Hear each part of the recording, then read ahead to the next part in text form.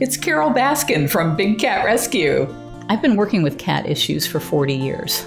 I know that less than 1% of the public is actually involved in the egregious practice of trophy hunting. It's a sickening thing, and it is not what the people of Colorado stand for. You can have your voice heard on this. The Cats Ballot Initiative seeks to ban the trophy hunting of mountain lions and trapping of bobcats in the state of Colorado.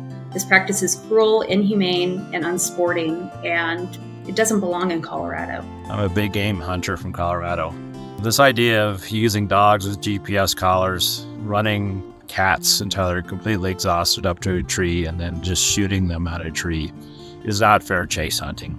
In fact, it could actually hurt Colorado's ecosystems by removing cats that we need on the landscape that play a vital role in the state's ecosystems. They kill mountain lions or bobcats or sometimes other native cats that are even endangered species just for a trophy so that they can hang their head on a wall or have bragging rights to show off their pelts. Anything to do with trapping is so just unethical, and it could take anything, even an endangered lynx. This ballot measure is not an anti-hunting bill. It's about ethical and the right thing to do. So please join with me at catsaren'ttrophies.org. It's what Coloradans want.